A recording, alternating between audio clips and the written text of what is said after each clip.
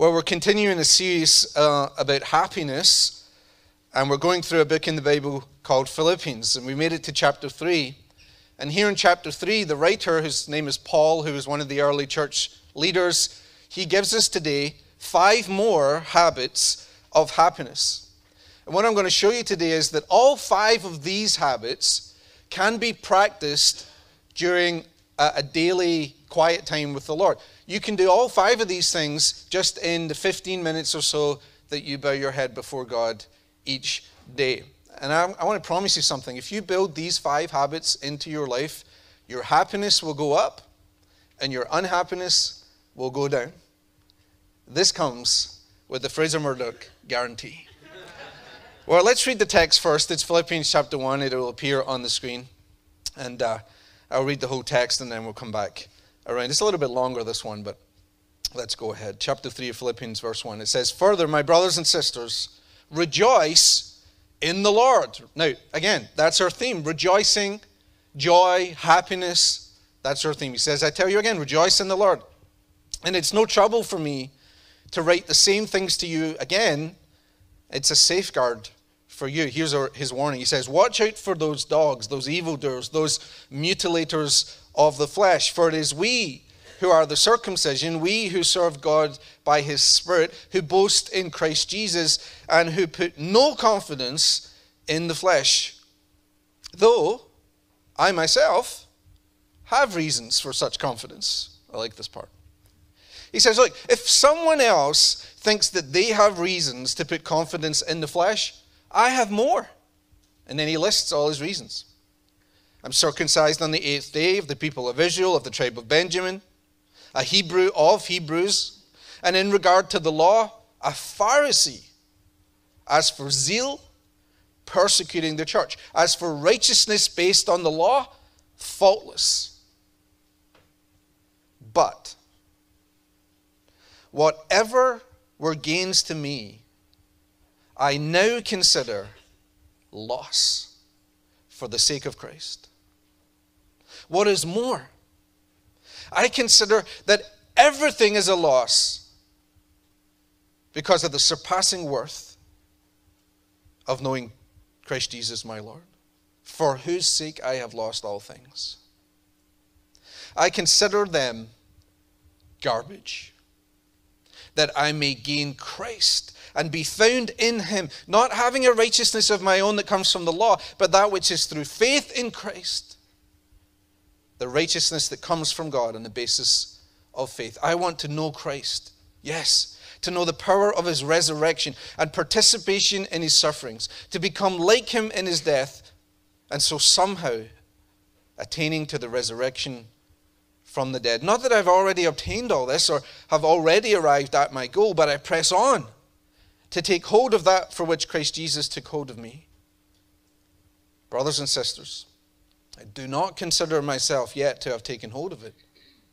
But one thing I do, forgetting what is behind and straining forward toward what is ahead, I press on towards the goal to win the prize, for which God has called me heavenward in Christ Jesus. A lot going on in this passage, but I want to show you that he says, here are 5 daily habits, 5 things that if you build these into your life, your joy will increase. Let's get straight into it. If you're using the notes, write this in. Number 1, the first habit that will make you more happy every day is if you learn to just relax in God's grace. Watch this. To relax in God's grace. Do not try to gain God's approval.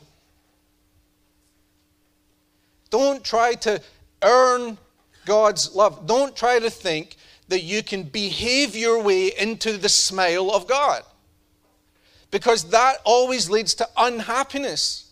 When you're living your life thinking, I've just got to be a good boy, I've just got to be a better girl, I've just got to be more of what it is I have to be, and then maybe God will like me, maybe he'll love me a little bit more. That is called religion. And Jesus Christ did not come to bring religion. He came for a relationship. What is the difference? Religion is what I do for God. But a relationship is what God has done for me. And the Bible is all about what Jesus did on the cross through his death and resurrection on my behalf. Paul says this in verse 3 that we just read, this from the Living Bible translation of the same passage. But he says this, we Christians, we glory in what Christ has done for us, and we realize that we are helpless to save ourselves. Notice again, he says, we glory in what Christ has done for us. Why don't you circle that? Has done. Do you notice that's in the past tense? We glory in what Christ has done. That's why the last words of Jesus on the cross, he yelled out, it's finished. Which is also translated, paid in full. It's completely done. The difference is that every other religion in the world is a religion of do. And they just all have different lists of things you have to do. Keep these rules, keep those rules, do these things, do that. Do. And then maybe you can ascend to some higher energy. Or maybe you can appease the angry gods. Every religion is about do. And Christianity is about done. That's what he says. We are helpless to save ourselves. And listen, if you're new to this, you can't get anywhere until you first recognize your need. Until you can be honest with yourself and recognize, you know what? Even when I try to do, I still can't do enough. Listen, I bet you're like me. I don't even live up to my own expectations of myself. Never mind the perfect expectations of God in heaven. And when you come to that recognition of saying, you know what? I'm helpless to save myself. And what Paul's saying is, if you would just give that up, if you would give up that fighting, that striving, that energy, and just learn each day to just relax and rest in the goodness and the grace of God, your happiness will go up. There's a version, a modern version of the Bible. It's a paraphrase, but it's called the Message version. And I love what it says. It says, we couldn't carry this off by our own effort, and we know it. Unfortunately, sometimes Christians have this reputation in the world of being kind of, judgmental. Sometimes that's with good reason. I wonder if we should just get a big sign outside the church that just says, we're not perfect, just forgiven. And just try to remind people, we're not the ones that are here because we think we're perfect. We're the ones here who've actually admitted that we don't have it. We're not enough. And just like a hospital is a place for sick people, church is a place for sinners. We don't have it. And we'll never make it by our own efforts. Now, what I want to do with each of these 5 things is I want to give you a trap to avoid. Because when you try to live these things, there's always a trap that will take you down. And so the trap of trying to live in God's grace is this. Write this down. The trap is called legalism. And we read about legalism in what Paul said through verses 2 and 6. And it's a little technical, and I don't want to get too down into it. But he starts going on about how he had tried to, live the right life. And if you were to read through the things he talked about, he said, look, I'm from Israel. I'm a Jewish guy. But not only that, I'm from the tribe of Benjamin, which was one of the really important tribes. And not only that, but I'm a Pharisee, which is one of the top teachers of the law. And not only that, but I was really zealous about persecuting the church. And he goes through this list, and the list, you could define it like this, and they all start with the same letter, which is rituals. He said, I had all these rituals, and I was of the right race, and I had the right religion, I was Jewish, and I kept all the right rules, and I had a great reputation. And that's why a lot of people think you ought to live your religious life. Keep the rituals, be of the race and religion, keep all the rules, and have a great reputation. What is legalism? Legalism is that attitude that says, I got to prove my love for God. Legalism is trusting in what I do instead of what Jesus did. Legalism is saying, if I just trust the right rules and the right regulations and I keep the right rituals and here's another one, restrictions. A lot of people think Christianity is about all the things you're not allowed to do. Oh, that's a good Christian. Don't drink, don't chew, don't go with girls who do. You know, like it's just all the things you don't do. And so here's what those people think. Well, if I can just keep the 10 Commandments, right? If I can just keep the 10 Commandments, then I'll be right with God and God will let me into heaven. Well, number one, you can't name the 10 Commandments, let's be honest. So never mind, you're not going to even keep the 10 Commandments. And the Bible says that once you've broken one of God's commands, you're counted as guilty of having broken them all. You say, well, don't commit adultery. Well, Jesus said, if you look lustfully upon a person in your heart, it's like you've committed adultery. He says, if you're angry and mad with someone, that's the same as having murdered them in your heart. So we're all guilty, and none of us keep the 10 Commandments. Did you notice Paul, when he listed it all, verse 3 through 6, he's like, before I was a Christian, I was a legalist. That's what he's admitting to. In fact, he was a professional legalist. That was his job. And he said, I tried to earn God's approval through rituals, race, religion, reputation, and rules, and it wasn't working. In fact, in verse 6, look at this on the screen. In verse 6, he even said this of himself. He said, in legalistic righteousness, I was faultless. Now, I don't know if he was actually faultless, but the fact that he said so proves that he was a legalist. He said, I was a rule keeper. Now, by the way, how do you know if you're a legalist?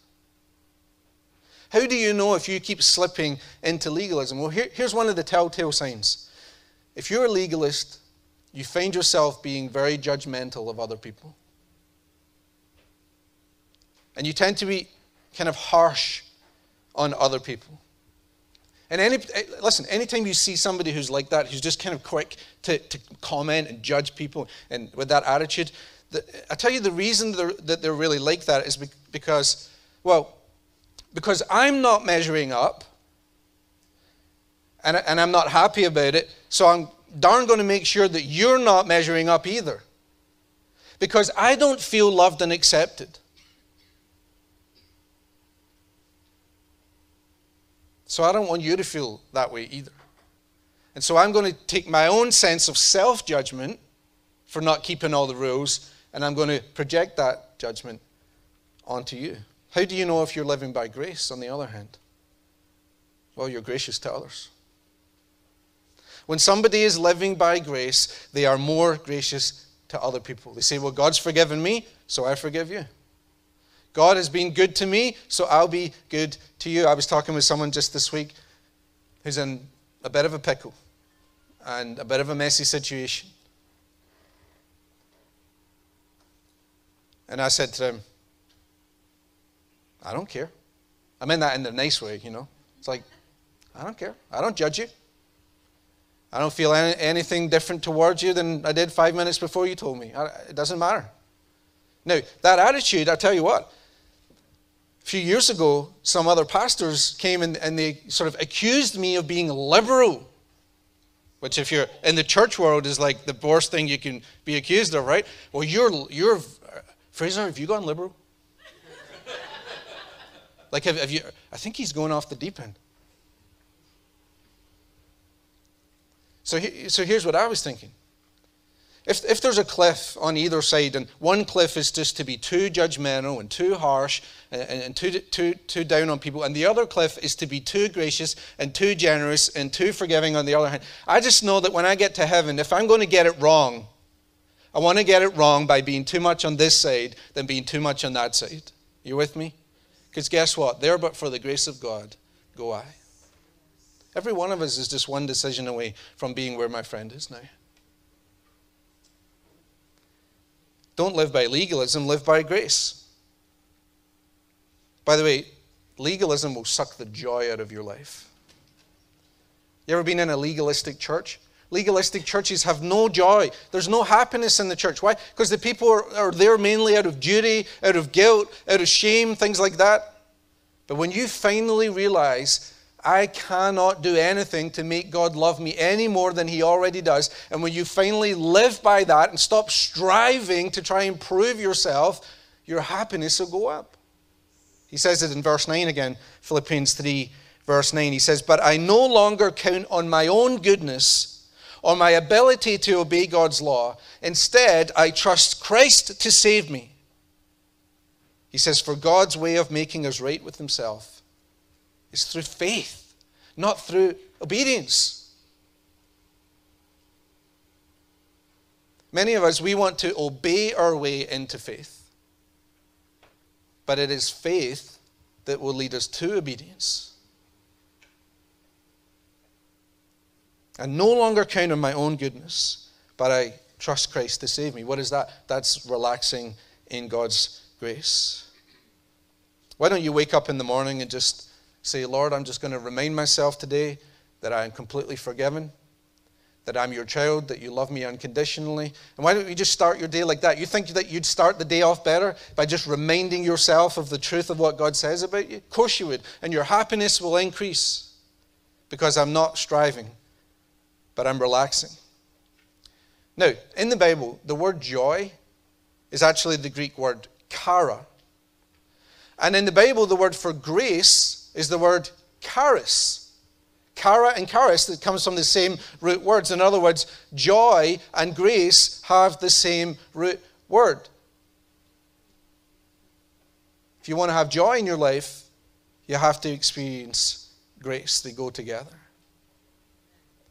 In the next verse, verse 7, we get the second habit of happiness. Number 2, if you want to build happiness in your life, remember what matters most. Every day, I need to remember what actually matters. When I get up in the morning, I need to remind myself what counts and what doesn't count. I can't let myself be distracted by the inconsequential stuff in life. What's petty and what's trivial. The stuff that just doesn't really matter. You think, well, why is that important to my happiness? Well, you know this. Have you noticed that it's easy to lose your joy over just some little things? Just tiny little things will lose your joy. Just small irritations. Like you feel perfectly happy and content about your day, and then someone cuts you off in the middle lane, or you're trying to pull lane to get to the exit, and they won't let you in. What happens? Your joy goes out the window, doesn't it?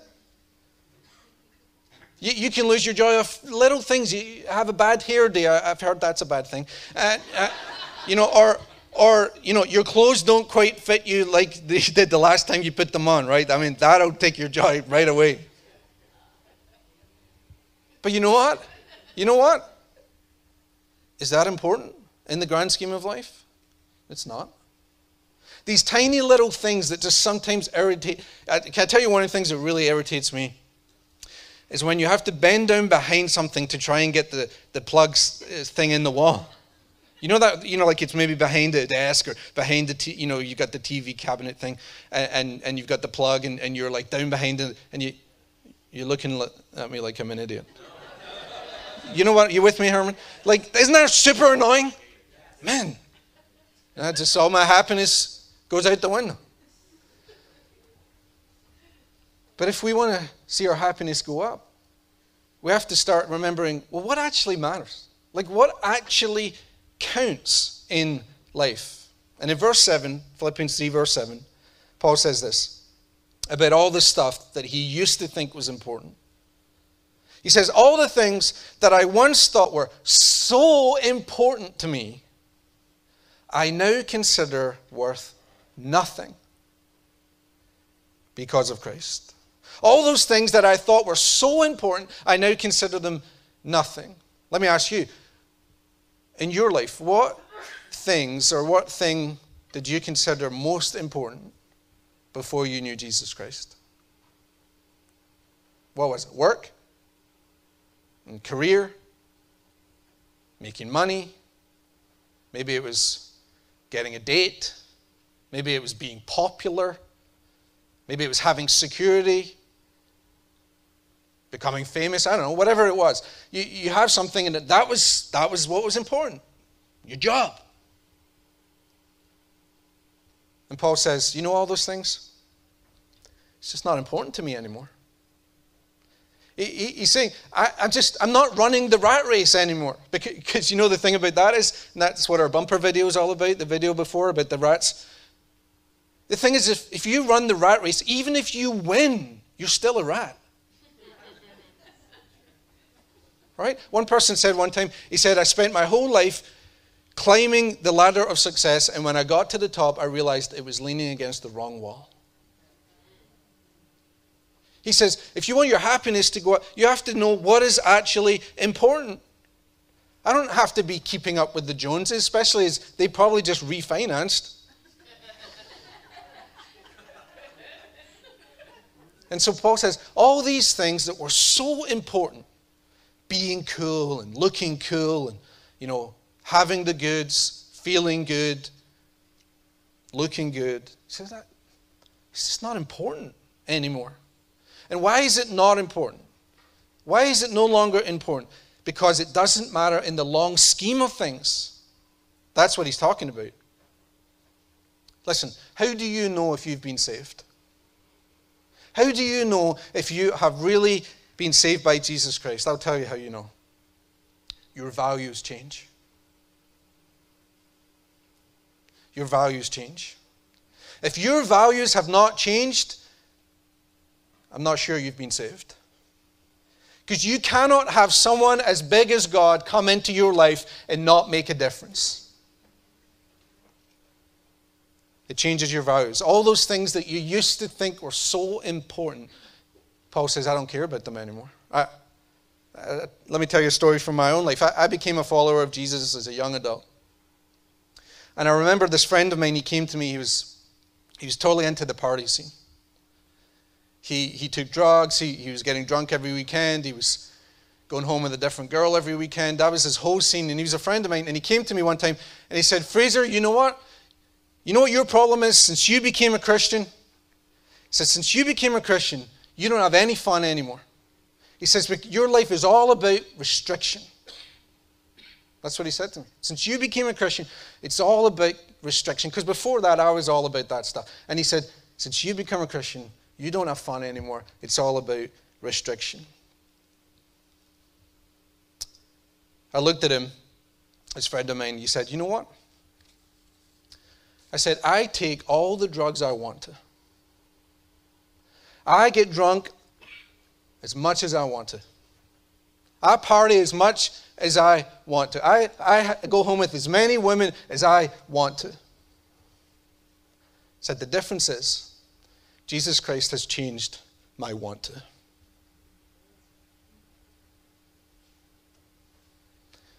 That stuff I used to want to do, Jesus Christ came into my life and I don't want to anymore. He made a change on the inside. And he set my heart in a different direction. Here's the problem for all of us. When you first become a Christian, you realize that.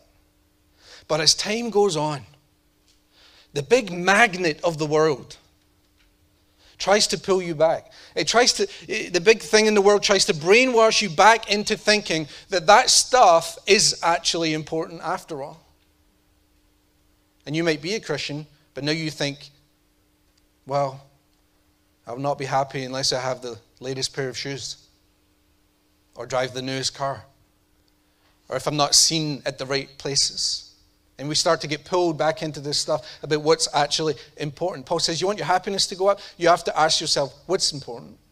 Because here's the trap. Write this down. Here's the trap when it comes to this one. Simply this. Popular culture. Popular culture. Every day, there are thousands of advertising messages that tell you, you're not worth anything unless you buy our product. Hey, everybody, look over here. This should matter to you. And you're like, oh, should it? Oh, this should matter to me. Oh, tells me on the TV that it should matter to me. Right, well, then this should matter to me. We're surrounded by that kind of messaging. Even television news. Television news makes it seem like what they're telling you is the most important thing ever. It's not. It really isn't.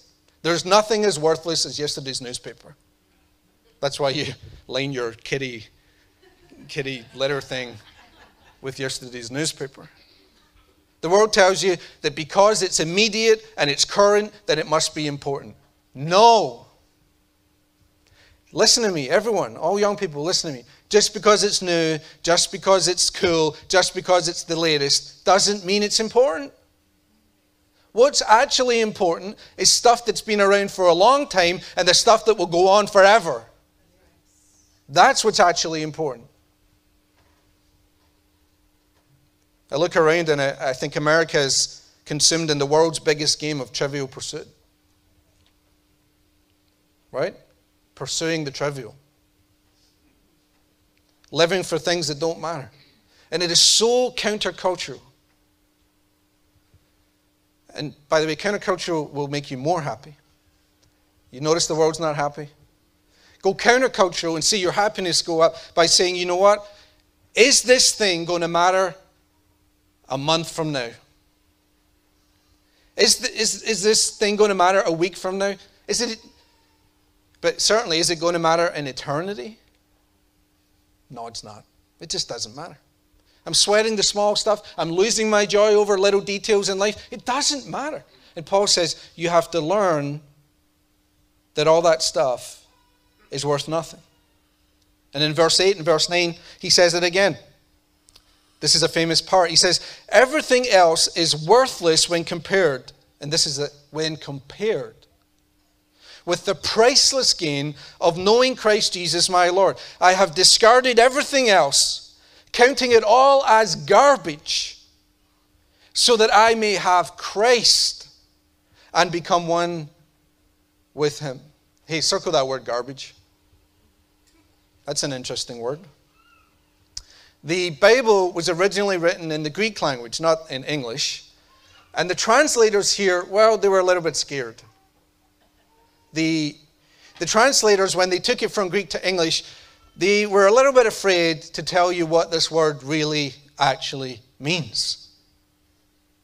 So they put in garbage, because that's like the politically correct word. That's the polite version of the word. The real word means, and how shall I say it?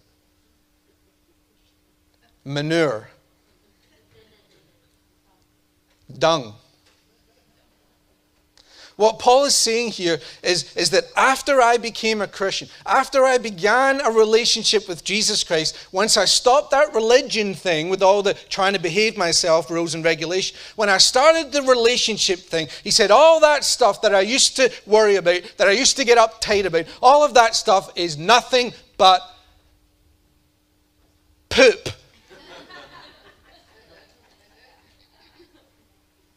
That's what that word means in the original context. All of that doesn't matter compared to knowing Jesus and being at one with him. Here's the third habit that we build into our day that Paul teaches us. If I want to see my happiness go up, then every day I have to get to know Jesus a little better. Get to know Jesus better. You should start every morning when you wake up saying, Lord, if I don't get anything else done today, I want to know you a little bit better, and I want to love you a little bit more. You say, well, why is that important? Listen, because the very reason that you were created, the very reason that you exist, is that you might have a relationship with God through Jesus Christ. That is your first purpose in life. And if you think that you can be more joyful by doing stuff that you were not made for, then you're fooling yourself. Now, don't get me wrong. There's lots of things in life that will bring you momentary joy. It's great to have hobbies. It's great to spend time with people that you like. It's great to try new adventures and eat nice food and all that. That's all great, and that can bring you joy. But if you want to experience a lasting joy, you have to be involved in the one thing that you were created to do. And that is to have a relationship with God through Jesus Christ. Paul discovered that. He writes in verse 10. In verse 10 of our passage, he says, I want to know Christ. I want to know Christ and the power of his resurrection and the fellowship of his sufferings, to become like him, Now, here's the thing about knowing Christ, is you have to understand the difference between knowing about someone and knowing someone. He says, I want to know Christ. But you know what? You can know about someone. Like, I know about Justin Bieber. I know about Kim Kardashian. I know more about them than I really wish that I knew. But I know about them, but I don't know them. I've never met them. I don't know them, but I know a lot about them. But I do know my kids. I know my kids because I spent time with them. And I've raised them and I've watched them grow and I've watched them develop. I know them. I don't just know about them. I know them. And Paul says, I don't just want to know about Jesus. I want to know him. And I want to become like him. I love how the Amplified version of this verse that's on the screen, that's another translation. The Amplified says this: for my determined purpose is that I may know Christ, that I may progressively become more deeply and intimately acquainted with him, perceiving and recognizing and understanding him more strongly and more clearly. Circle that phrase, determined purpose. Is that in your notes? My determined purpose. What does that tell me? It tells me that you don't get to know Jesus by accident. Right? You don't just wake up one day being close to Jesus. He says, this is my determined purpose. I'm not going to wait that one day I'll just accidentally be close to Jesus. He said, this is my determined purpose. You know what that means? You have to invest time. And that's true in any relationship that you have. You want a relationship to develop, you have to invest the time that it takes.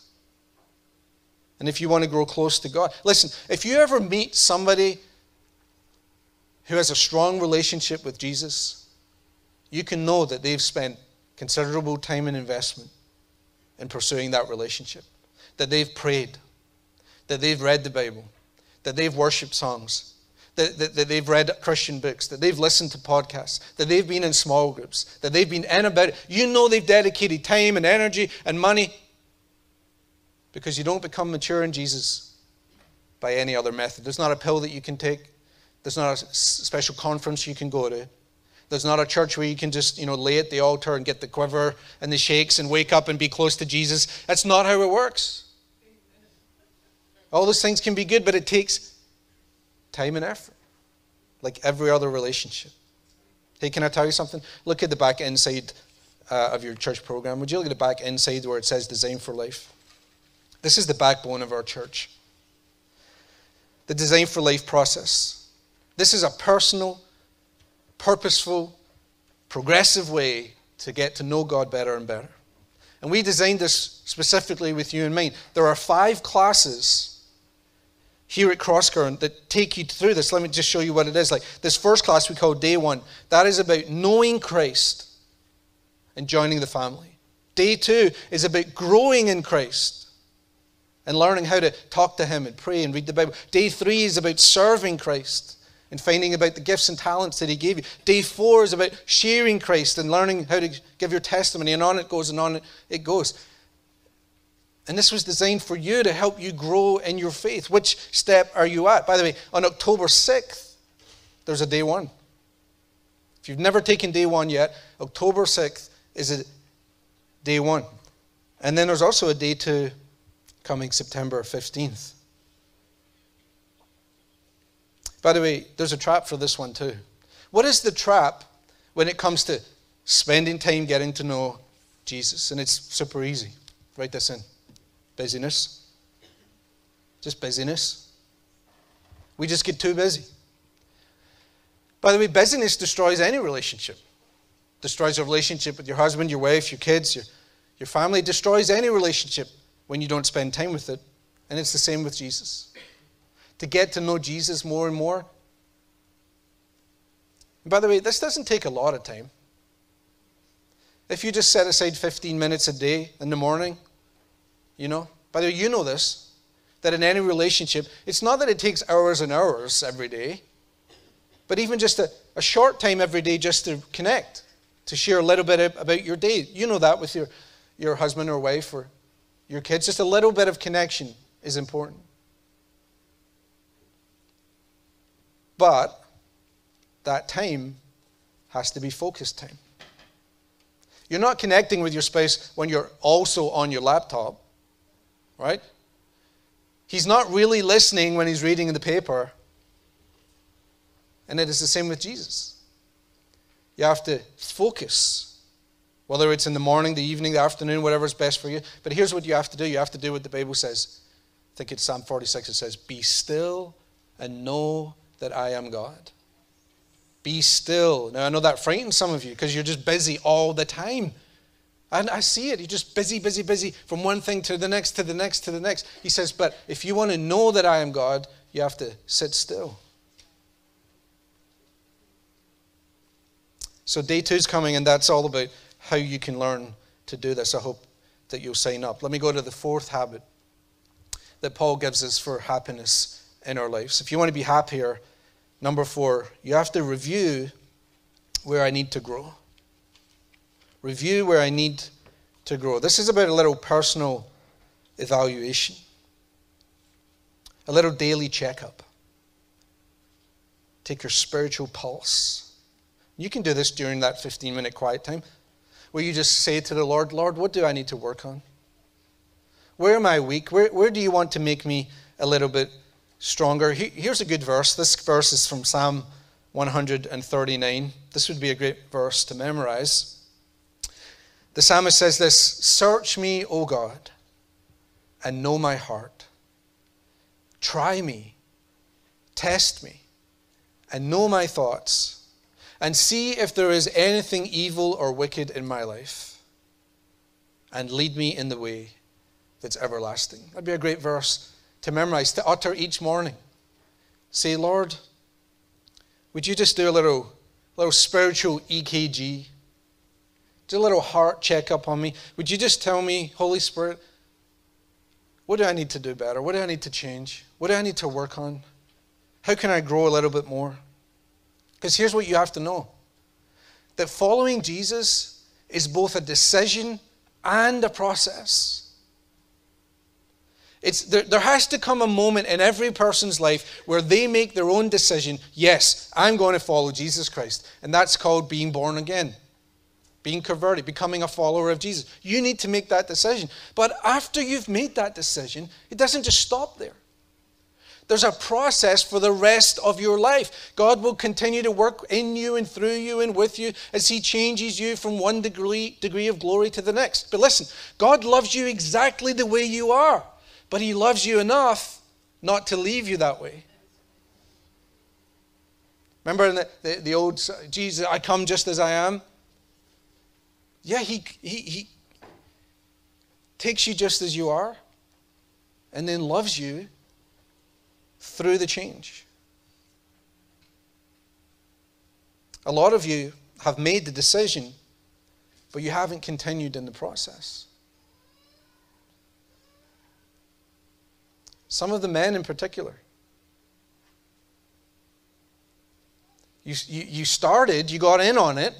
You prayed the prayer, you invited Jesus into your life, you started with the event, but you haven't continued with the process.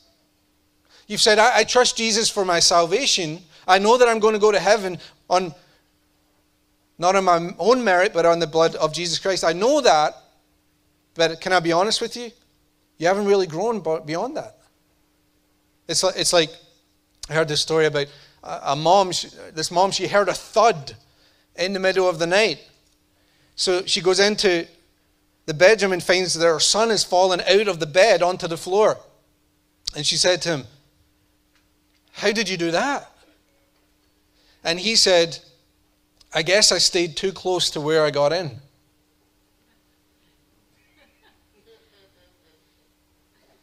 And for many of you, you've stayed too close to where you got in.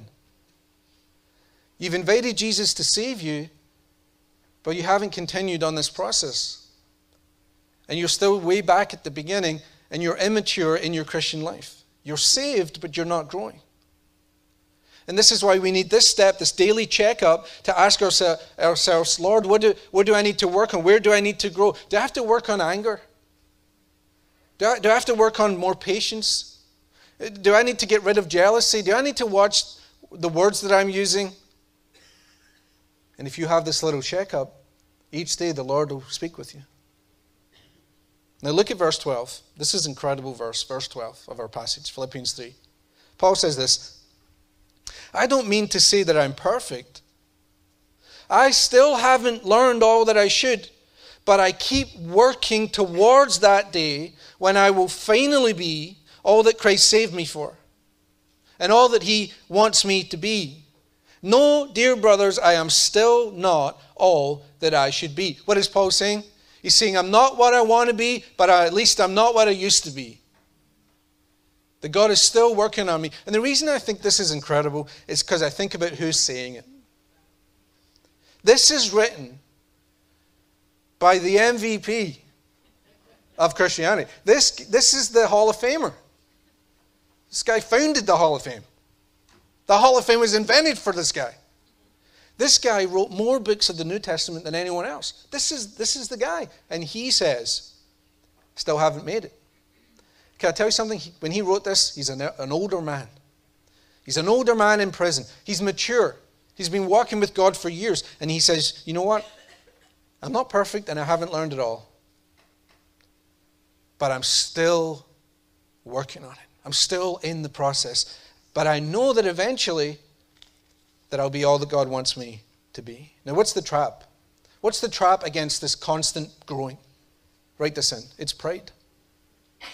Pride is the trap against constant growing. Because when I get to this prideful place where I pretend that I've got it all together and that I don't have to keep developing and I don't have to keep growing, when I pretend that I'm a mature Christian when I'm really not, I'm not helping anyone, including myself. Can I give you a little secret? Come on, everyone, lean in for the secret. Ready? Lean in for the secret. Everybody watching on the internet, lean in for a second. The rest of us, we already know that you don't have it all together. Right? The rest of us, we see you.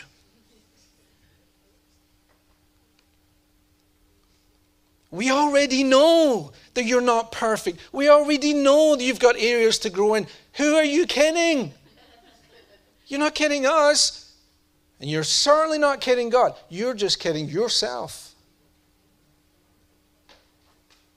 It's happy people that never stop growing. People that are happy are the ones who realize, you know what, I can learn something from everyone. Happy people are the people who say, I'm still in a process. I'm still in a journey. Every year I'm trying to learn something new. I'm trying to develop a new practice. Every year I'm trying something different. Every year I'm developing and developing and developing. That's happy people. Unhappy people are prideful people who say, I don't have to change. You just take me as I am. Like it or not. By the way, I've told you this. If someone ever says to you, that's just the way I am, take it or leave it. I would suggest leave it.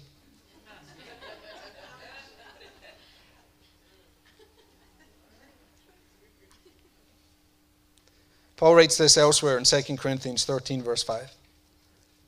He says this, test yourself to make sure you're solid in the faith. Don't drift along taking everything for granted. Give yourself regular checkups. He says you need first-hand evidence, not mere hearsay, that Jesus Christ is in you. Test it out. And if you fail the test, do something about it. That's from the message. Your happiness will go up if you keep on growing. Here's the fifth and final habit from chapter 3 of Philippians. Paul says if you want your happiness to go up, here you have to do this. Forget what can't be changed and focus on the future. If you want your happiness to go up, you have to learn to forget what's in the past and start looking forward. Your past is in the past. That's why it's called the past. It's in the past. It's gone. It's over. It's done. And all the worrying in the world will not change the past at all, not one bit. You don't have a time machine. You can't go back and do it any different. And even if it was the dumbest, stupidest thing you've ever done, And even if the consequences were great, we can't change it. We just can't change it anymore. So what are we going to do? Or should we just sit around and mope and moan and complain about that dumb thing you did? Will we just gather round and you can stand there and the rest of us will just kick you? Will that make you feel better? Will I buy you something you can just keep whipping yourself about it for? Is that going to work? For you to keep looking back a year or 5 years or 10 years to that one time, that stupid, dumb decision that you made, and it resulted in changes for your whole life, and you go, I'm such an idiot. Why did I do that? Totally ruined everything. Okay, you could do that every day. And not only will it not change that event, it won't make you feel any better. So part of happiness is learning to just go, you know what? It is what it was. I can't change it. I can't go back now and do it any different. I can't go back and not say what I said. I can't go back and not see that person I saw. I can't go back and not have that relationship that I had. I can't change it. So why continue to beat myself up about it? Yeah, I'm sorry. I wish I'd done it differently. I really do. I wish I'd done it differently. But I can't change it. So why keep going on about it? You know the word repentance, the Greek word metanoia? What that literally means, its translation means to change your mind. That's the literal meaning of the word, is to change your mind. It means to be going in one direction, to turn and go the other direction. And you need to repent of those things. No, don't hear me through your Christian ears. I've heard this. No. I didn't say you need to whip yourself and feel bad about it, because that's not what repentance means. But you do need to change your mind about what happened. And you need to stop looking back, beating yourself up, and feeling guilt and shame about it, and say, you know what, I can't change it. I'm going to change my mind now. And I'm going to do what Paul says. Look what he says in verse 13. He says, I am focusing all my energies on this one thing. Now here's how many of you read this. I'm focusing some of my energy on many things. He says, I'm focusing all my energy on one thing. And what is that? Forgetting the past and looking forward. That's where he says all my energy is forgetting the past and looking forward. You only have a limited amount of energy. You don't have unlimited energy. That's why you get tired. That's why you get fatigued. That's why you get worn out. You don't have unlimited energy. And so the energy that you do have, he says you have to focus it. I am focusing the energy.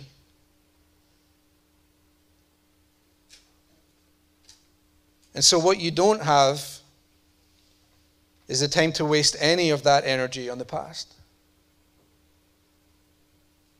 Would you like to change the past? Yeah, would. Can you? No. So forget it. Forget it. Use all that emotional energy that you do have on moving forward. Now, this habit, I'm finishing with this habit is so important. There are 3 traps. There's 3 traps, because this is one of the ones where they really want to get you.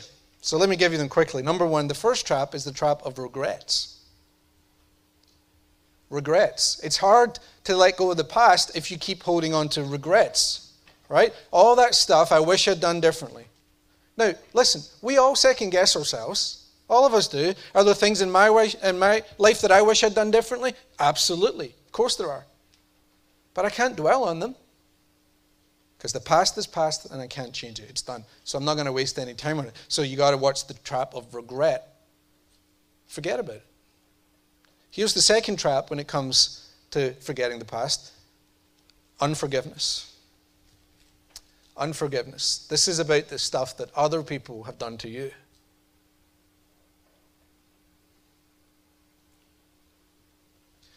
Now, you've done bad stuff, but also other people have done bad stuff to you. And what can happen is, with the stuff that they've done to you, is it can build up to resentment and bitterness and unforgiveness. But either way, it gets you stuck in the past. Told you this many times, that holding on to resentment is just dumb. It's just dumb. Let me spell it out to you. Because you ain't hurting anybody but yourself. Right? The whole time that you're thinking about him, the whole time you're thinking about her and what happened and what they did, you know what they're doing? They're having a steak dinner. They're not even thinking about you. They don't even care about you and what you're doing. Some of those people are already dead. And while you keep churning it up in your mind, rewind, play, rewind, play, rewind, play, those people that hurt you, they don't give a rip. So who are you really hurting? Them? No. Holding on to that resentment is like drinking poison and hoping that they die. You only hurt yourself. Now, you say, but they don't deserve it. No, they don't. You're right. Well, they don't deserve my forgiveness. No, they do not deserve your forgiveness. But guess what? You don't deserve God's forgiveness. You don't. And if he's been gracious to forgive you, then you have to be gracious to forgive them. Unforgiveness. And the third and final trap with this one. This will surprise you. It's the trap of tradition. I thought about this for a while. Here's the famous 7 last words. We have always done it that way. It's the famous 7 last words. We have always, is that 7? We have always done it that way. 7. Have you noticed that things keep changing? That every day things change? Have you noticed that your body's changing? Am I just getting to that age? Your body's changing. Relationships are changing. The weather's changing. Culture is changing. Everything is constantly changing. And you can't stop it. You can't stop change. So you have to decide, I can either get mad and resist and resent the changes that are happening, or I can choose to be happy. That's my choice. Happiness is a choice, right? Or your kids are changing. They're growing up. They're going off to college. Or now you're an empty nester. Things are changing. Things are changing. Well, you can gripe and complain about it, or you can choose to be happy. Because happiness is a choice. And you're as happy as you choose to be. By the way, how you handle change in life reveals your spiritual maturity. Bet you've never heard that before. A lot of people don't like change. But how you handle that, in part, reveals how connected you are to God. Because the more connected to God you are, it means that you're more connected to that which is eternal. And so you realize that the changes that happen down here don't really matter much. Right? Because in the grand scheme of things, in the eternal perspective, these changes don't really matter. So let's have the band come up and prepare. And I want to show you one more verse. This is from the Old Testament, from a prophet named Isaiah. And in Isaiah chapter 43, verse 18, God tells us this. He says, forget the former things and do not dwell on the past. For see, I am doing a new thing. And that's our 5th habit, to forget the past and move forward. I want to pray with you. So would you bow your heads for a moment? Let's bow our heads. You know, happiness is a choice. But in many ways, it's a matter of the habits that you choose to develop. And these 5 habits that we've looked at today, you can do them all in just 15 minutes a day during your quiet time. And so as we bow our heads and come before God, I challenge you to make this commitment right now. I'm going to pray. Why don't you just say this in your mind? Say, dear God, I want to learn to relax in your grace each day. To not try and earn your approval, but to realize you already love me. You'll never love me any less or any more than you already do. And so I reject legalism, trying to prove my worth by rules and regulations. And I want to live by grace and be gracious to everybody else. Then, Lord, would you help me focus every day on what matters most? Not to believe the advertisements, not to spend and waste and worry my life on things that aren't going to matter even a week from today, much less in eternity. And dear God, I want to know Jesus Christ more. That every day I want to know you a little bit more and love you.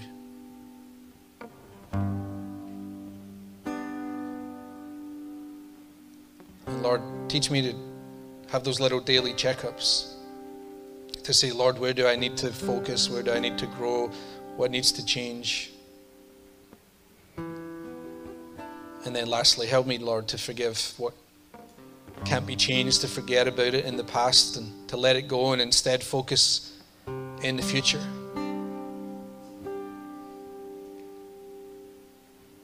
If you're here today and you've never opened up your life to Jesus Christ, why don't you just say, Jesus Christ, come into my life right now. I want to get to know you. I want to love you, to trust you. I don't want religion. I want a relationship with you. So come into my life. And if you prayed that prayer, God hears your prayers. If you meant it, then you just stepped across the line. But don't stay too close to where you got in. Father, I thank you for your word, that it's practical, it's relevant, that it leads us to the happy life that you want us to have as we learn to live with a focus on eternity. And so I pray a blessing on all of our church family in the name of the Father and the Son and the Holy Spirit. Amen.